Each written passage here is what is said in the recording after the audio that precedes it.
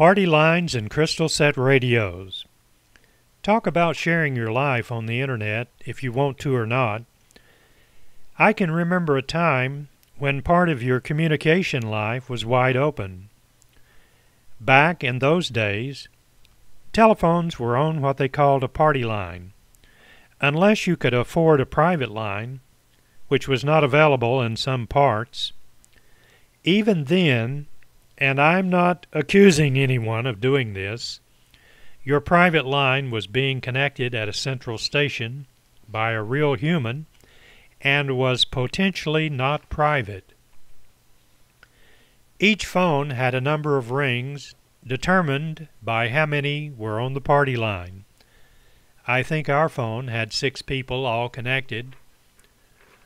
One phone would have 3 rings and another 4 rings.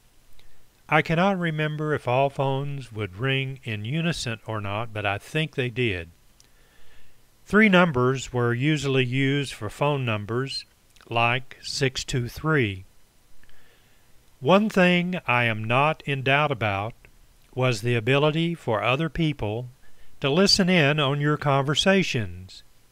If you went to the phone to make a call and someone was talking on the party line, you could hear them.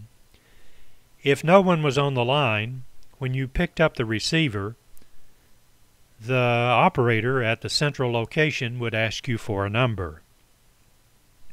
You know, each generation has its things, and one of the advantages of growing old, you had the opportunity to see several technology changes and can now tell people about them in vlogs or blogs like this.